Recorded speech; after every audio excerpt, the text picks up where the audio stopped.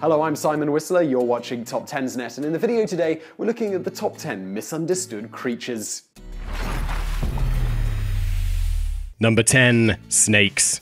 Millions of people all over the world suffer from a fear of snakes, and even those who don't may kill the limbless reptiles on sight, fearing for the safety of their pets or children. This is most unfortunate, as only around 15% of known snakes possess venom at all, and dangerous species can easily be distinguished with a little research. Wherever you live, there are likely only a few distinct varieties worthy of extreme caution, and as the saying goes, they're more afraid of us than we are of them.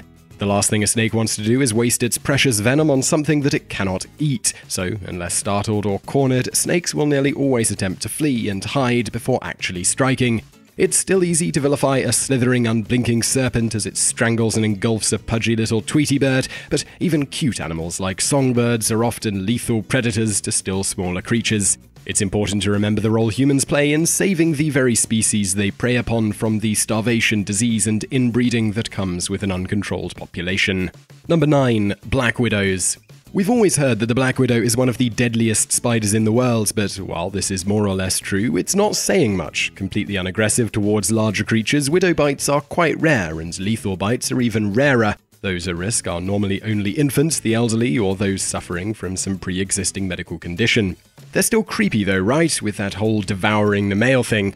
Well, yeah, about that. Of the 31 species of widow spider, only about 2 species have been observed eating their mates at all, neither of which are the famous red hourglass black widow, and the cannibals in question were likely just frightened by their gigantic human voyeurs.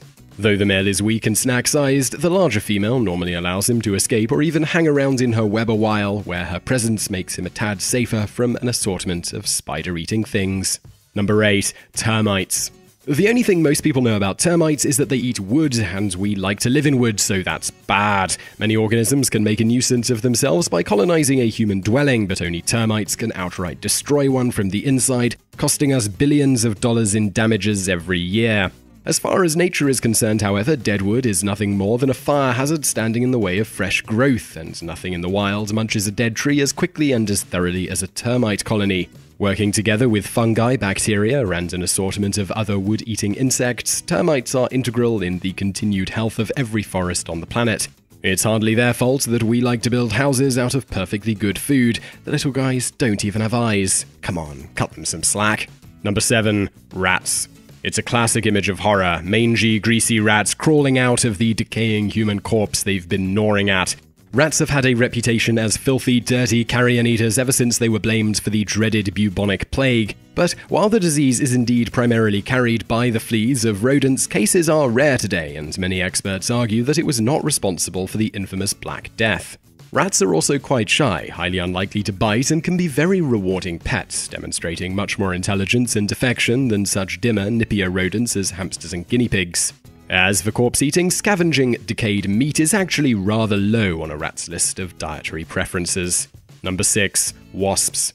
Millions of people suffer from a fear of wasps, as some species seem needlessly aggressive and are well known for their painful venomous stings. A majority of wasp species, however, are unable to actually sting us humans or even lack stings entirely. Also, venomous or not, they play a tremendously important role both as pollinators and in the control of other insect species, regulating their populations far better than almost any other predator. Many trees and plants are even capable of communicating with wasps, releasing chemical signals to attract just the right wasps for whatever pests might be munching their foliage. Incidentally though, those plant-eating insects are important themselves. As long as they're kept in check by wasps and other predators, their natural pruning service can maintain a strong, healthy plant population. When wasps do attack us larger mammals, it's often because our own fear makes us appear more aggressive, and social wasps will risk it all when they feel their defenseless young are threatened. Mind your own beeswax around buzzing bugs, and they probably will too, only maybe more literally. Number 5. Sharks. One of nature's most feared predators, sharks are generally portrayed by the media as ravenous, unfeeling jaws and teeth that happen to have animals attached to them. Worldwide, however, the typical year sees under a dozen human deaths by shark attack, as opposed to thousands of deaths by drowning or other swimming accidents. Sharks are quite a bit more intelligent than most people give them credit for, and often avoid prey as unfamiliar as humans. Predation by sharks is of great importance to the health of fish populations, maintaining the balance necessary for many different species to thrive in the same environment, and they're far from brainless eating machines. Some species even demonstrate play behavior, and sharks in captivity may be possible to tame. Number 4. Dolphins. What, you thought all of these were going to be negative misconceptions? Well, many of us unfortunately have it in our heads that while sharks are mindless, ravenous eating machines, dolphins are sweet, playful little sea people ready to protect us from those big, bad sharks, and they can also do fun tricks for our amusement. Dolphins, however, are also predators themselves. They are lethally powerful, cunningly intelligent, fiercely territorial, pack-hunting flesh eaters. Animals live by very different rules, and while it isn't fair to categorize them as good or bad, it's hard to find dolphins very cute when they have been observed tormenting, killing, and even sexually assaulting other animals, often for unclear reasons. This includes young pups of their own species, and attacking humans is not unheard of. Maybe they're only smiling so much at their own perverse fantasies. Number 3. Cockroaches. Ugh, cockroaches. Everyone hates cockroaches. They're dirty, nasty parasites who only live to exist in our garbage. Right? Can there possibly be anything good about them? The order Blattodea has over 30,000 known species, yet only around a dozen or so have these special characteristics to thrive in our homes, characteristics which make them useful scavengers in the wild. Most roaches prefer a more conventional insect life outdoors, where they help to recycle decaying vegetation, pollinate plants, and in some cases can even prey on more harmful insects.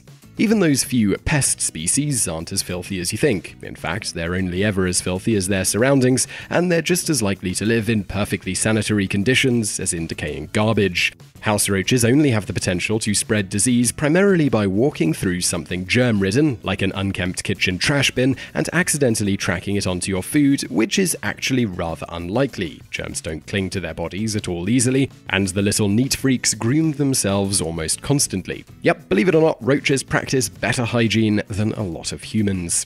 Number 2. Maggots.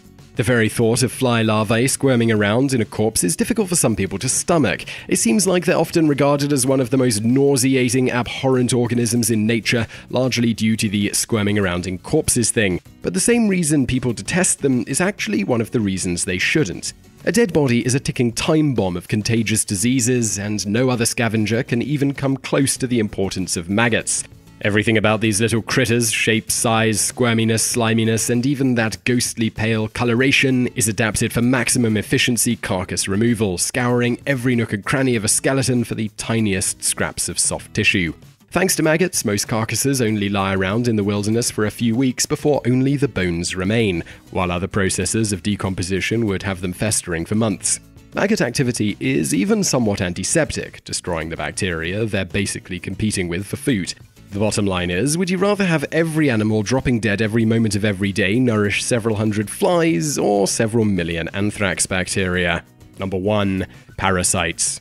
Parasites is admittedly a pretty damn broad umbrella. You can find them within every phylum of every kingdom of life on our planet, and they easily outnumber non-parasitic or free-living life forms, and almost nothing lives entirely free from their influence. The very word parasite is associated with uselessness, and even science was once guilty of the belief that parasites were lower on the evolutionary ladder. Today, however, biologists are waking up to the incredible sophistication and significant ecological impact of parasitic organisms. Nearly every wild animal on this planet has parasites feeding and breeding inside it as we speak, influencing the host's health and even behavior to better suit their needs. It may sound disturbing, but as this has been going on since the dawn of life as we know it, it should always have been obvious that they're as much a part of nature's delicate balance as any other form of life, even regulating entire food webs and possibly influencing evolution itself. Most have adapted to cause as little harm to hosts as possible. Why kill your own delicious, delicious house? And even those that haven't are still playing their part in population control. Parasites are just the eyeless, brainless little governors of Ecoville, working hard on the inside to keep those cheaters running on time. So I really hope you liked that video about misunderstood creatures. If you did, please do hit that like button below and leave us a comment also to let us know what you think. Also, subscribe to our channel for brand new videos just like this every day of the week, and thank you for watching.